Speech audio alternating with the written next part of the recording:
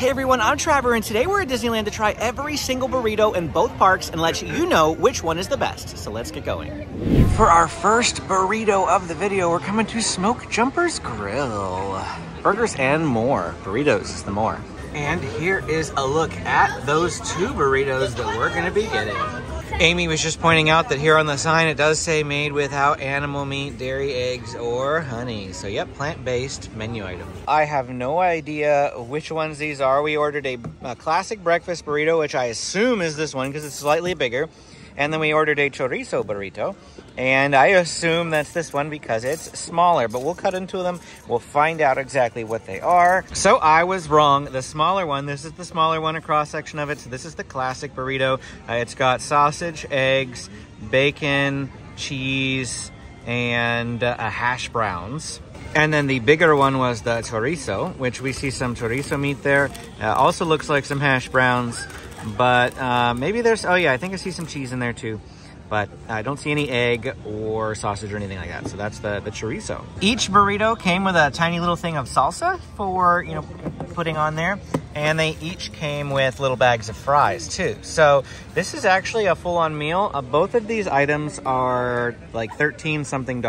Amy is trying the first bite. That's pretty good. It's you'll actually probably like this one if we get it in the future because it doesn't have a lot of eggs in it. It's very loaded with the sausage, the bacon, the cheese.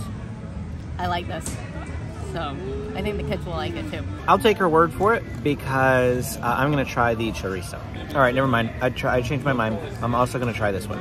Let's set it down. I actually think that I prefer the classic breakfast. The chorizo is good. Don't get me wrong. We're giving the classic breakfast to the kids just because it's the most normal, I guess. I don't think the kids will like the chorizo. But just personally speaking, I think I like the classic one better. What did you think? I think it's pretty good, but I agree. I like. So you tried that? She just tried the chorizo. But it's not bad. Like I like that it has lots of meat. You can't tell that it's plant-based. I don't think, in my opinion. Yeah, no, I think it's pretty good. I'm not saying I'm not a big fan of the chorizo. I just prefer the classic better. And it's not because of the impossible meat. It's just the flavoring. I think I just prefer the classic flavor. Our next burrito, also located in Disney California Adventures, over here at Lucky Fortune Cookery. And here we have the Bulgogi beef burrito for $13.99, which is made with seasoned rice and cabbage slaw, and comes with a side of garlic chips. You seem unsure.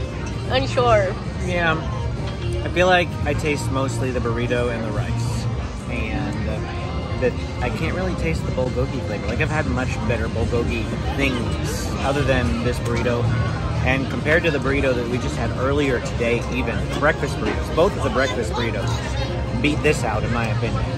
So that's just my thoughts. I don't know, it's just too dry, and the Bulgogi flavoring isn't strong enough.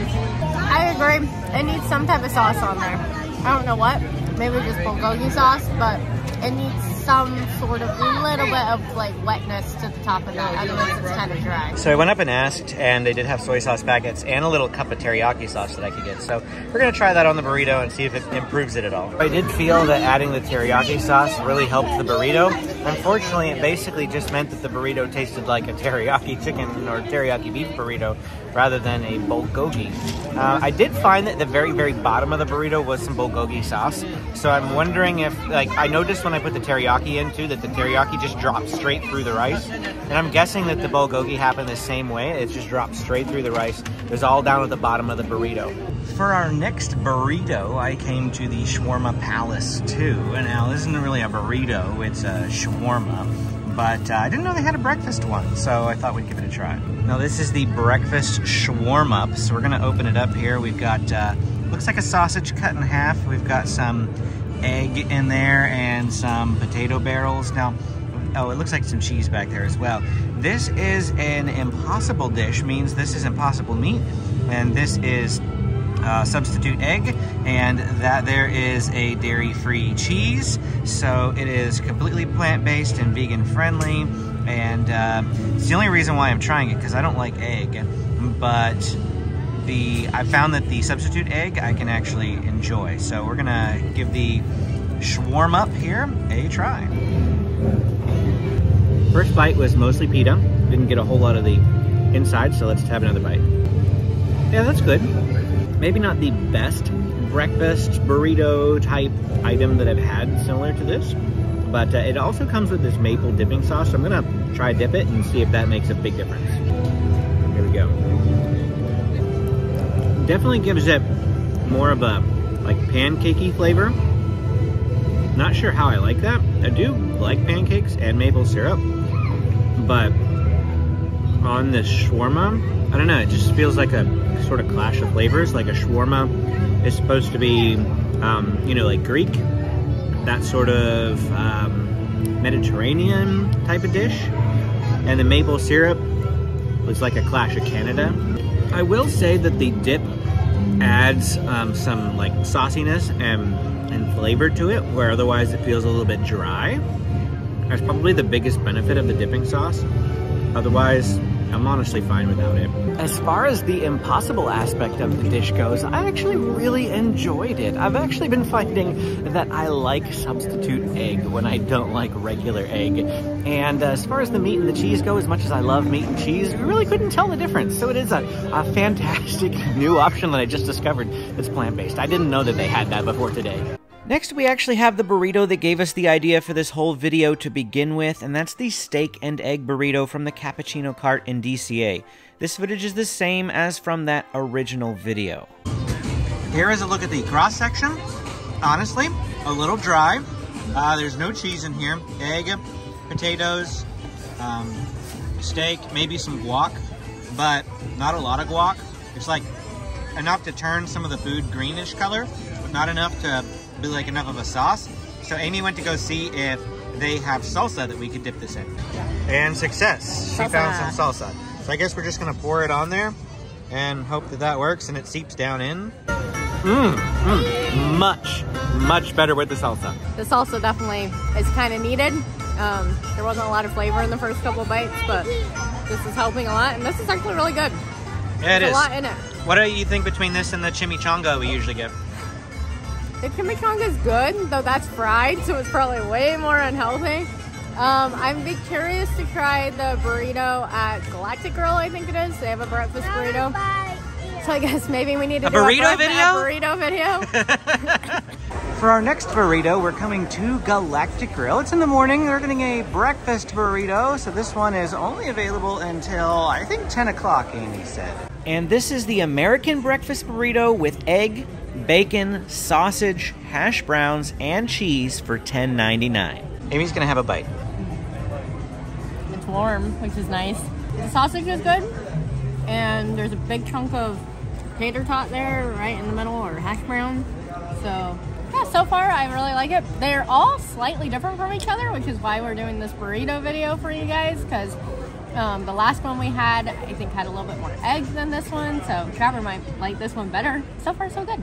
So we asked for salsa packets. You actually have to ask at the counter for these, but I already put some salsa on the end of mine here, so I'm excited to bite. So there's still quite a bit of egg in here, which of course I'm not wowed about, like Amy said. But I feel like the overwhelming flavor that I'm getting is actually the sausage. So that's really good because it's not like an eggy flavor. Even though there are eggs, I don't really taste the eggs. So yeah, I can excuse this. Comparing it to Smokejumpers, it has been a little while now, almost a month since we've got the Smokejumpers burritos. But I feel like Smokejumpers are better. Like both of them, I felt like were better than this one. And they came with fries. And they came with fries. That were really good. Oh yeah. So honestly, yeah, breakfast burrito, Smokejumpers. In Frontierland, there is this little market right next to the entrance to Big Thunder Mountain Railroad called the Ship to Shore Market. And this is the line for it over here off to the right. They sell chimichangas. In the morning, a breakfast chimichanga until they run out, and then regular ones. It's the morning, so we're gonna grab a breakfast one. And here it is, our breakfast chimichanga. This thing is piping hot. It's kind of hot in my hand to hold it.